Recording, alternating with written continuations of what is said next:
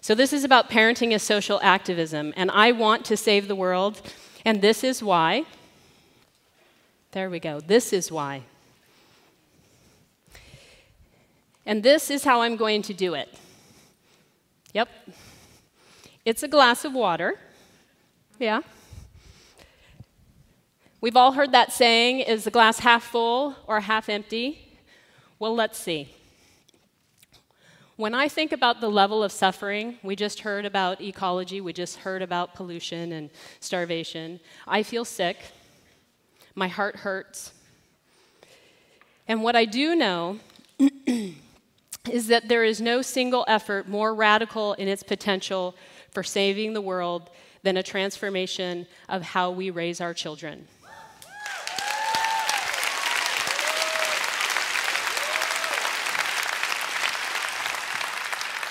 So if we, together, as mama, papa, auntie, uncle, tutu, teacher, coach, mentor, if we rise to this challenge to consciously parent our children, to empower them so they know their strengths and their capability, they will save our world.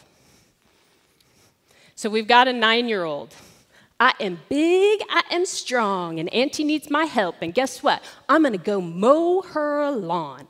So he goes out there, and he spends 2 hours in the hot haiku sun, yeah, it wasn't a small lawn, mowing, and you can imagine what a lawn mowed by a 9-year-old looks like.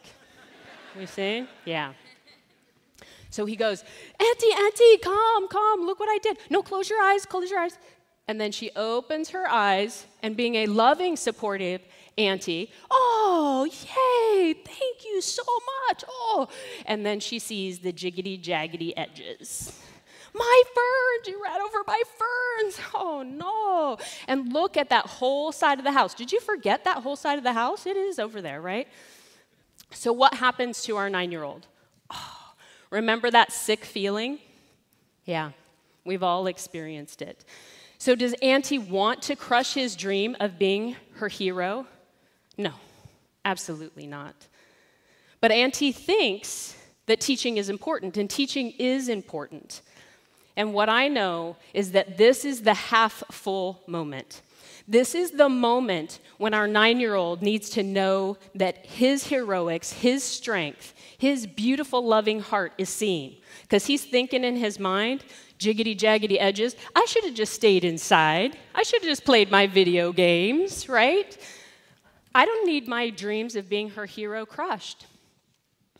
So why does Auntie do it? Why does Auntie focus on the jiggity-jaggedy edges? Can I let him think this is a well-mowed lawn? And I'm saying, yeah, for the moment. We don't need to focus on that. We get to focus on his heart. The teaching will happen when the student is ready, and he is ready in that moment to feel that you really get his beautiful heart. So, this is an issue of timing. Auntie thinks now is the time to teach about mowing. So the Clifton Strength Finders assessment basically was developed to start a conversation about what's right with people. They were tired of living in a world that had a global obsession with what is wrong. And they discovered that people have 6 times more potential, 6 times more energy when they are developing their strengths instead of their deficiencies.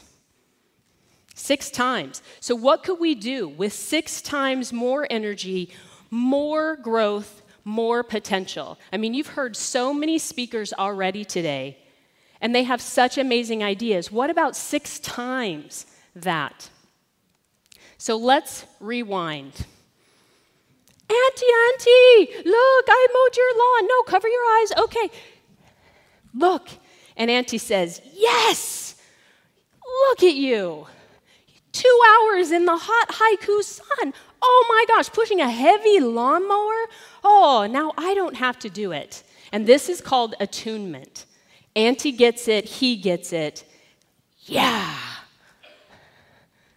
So, another story. This is from last week. A child is learning to read. She's practicing, she's memorizing her sight words. She practices for 38 minutes and gets 17 consistently correct. 3 she struggles with. So where is her focus? She takes out her lovely pencil and she circles those 3. And this is how she feels. And this, because she's holding it together actually really well, is what she wants to do. Ah! I can't read! Ah! This is horrible.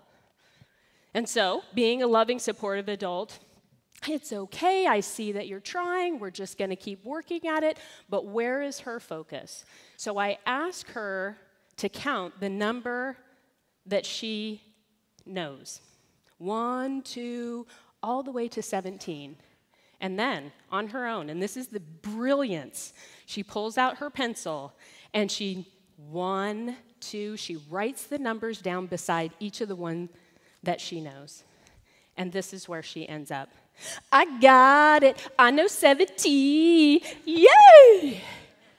Is she holding back? No, she is not holding back, right? All right. So, how someone thinks is how someone feels, and it's how they act. She's going to continue to practice her reading. So in cognitive behavioral therapy, if I believe that I can do something, if I know that I'm courageous and strong and have a beautiful, heroic heart, then I act from that place. If I know that I can read, then I continue to practice. Oh, I didn't get that one. Oh, I can read this. Look what I can read. And I will act. If I question myself, if I doubt, if I think that I'm wrong, then I will most likely not act because I will be thinking there's too many flaws within me to be fixed. And I definitely will not put my energy towards saving the world. 303 positive descriptors I've used in this talk in less than 10 minutes. This is what we need to reflect back to our children. Their competence, because in their competence, they will act, and each positive action will change the world. So when you encounter a child, notice the courage it took to look you in the eye. Notice how she's sitting so beautifully with patience and her little hands crossed. Notice the enthusiasm in his 20 questions. Notice her persistence in getting the details just right in her painting. And notice the 2 hours, notice the heroic heart, notice the 17 words. And notice with enthusiasm. Let's look back to our reader. Hello, was she enthusiastic? Yeah, she was, right? So think about it. When we lecture our kids, we put a lot of energy into that, right? We're all like, wah, wah, wah. Okay, you know, our veins are popping out, we got the red face, all of that. So switch it over. Pull it back from there and put it into the place where, right on, yes, you can read, absolutely. Because the child in that moment has the felt sense of her competence, and that is going to be the tool that will save our world. So for right now, we get to let go of the teaching of the task, because that will come. Last story. Your child has a bag of M&Ms, yeah? Oh, eating M&Ms. Will you please share with sister? So what does he do? He looks around and he finds the one little broken one, right? Hands that over to sister. And sister's like, oh, what? And so our natural inclination, right? Because we have been focused, we have been trained to focus on the problem, is to grab that bag away from him and say, you greedy little boy, I'm going to give this whole bag to her. That'll teach you some manners, right? Okay, all right, so we hold back and we say, thank you for sharing. And then later, when he's sharing his blocks or he moves over on the couch to let his friend sit down, that's when the real teaching happens. We say, oh, look at your sharing. And we make a big deal about it. We are a cheerleader in that moment for his natural sharing that comes forth so that he knows that he shares. Then, the next time that we ask him to share his M&Ms, We're going to be a little more specific. Will you share a handful of M&Ms with sister? What? A handful? Oh. So when he begrudgingly gives her probably a half a handful, because it's hard to, we notice and we say, thank you for sharing. You are so kind and generous, and I know that that was hard for you. Right? Because we could take that into an adult example and say, oh, you got 20 purses. Why can't I have one? Hello, you've had that man for 17 years. I want him.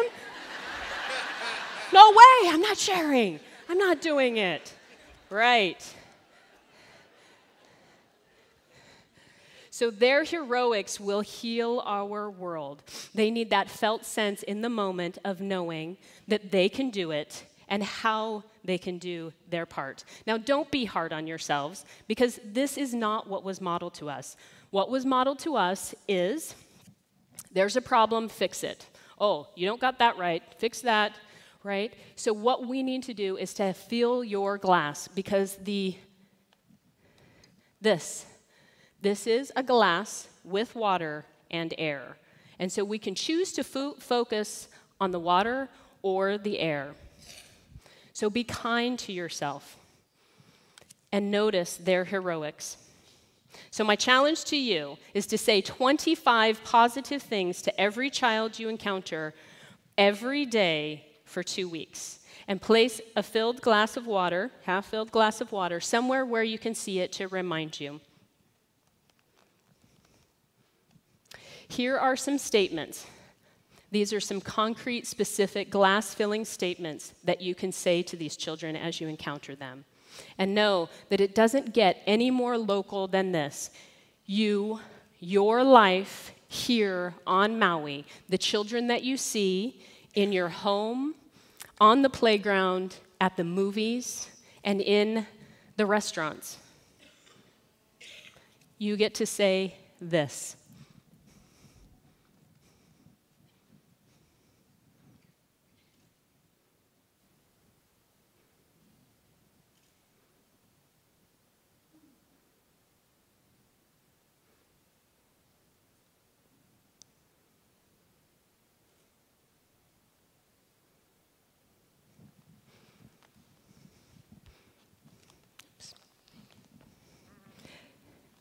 So let's build their competency by filling their glass and save the world. You can do it. Thank you.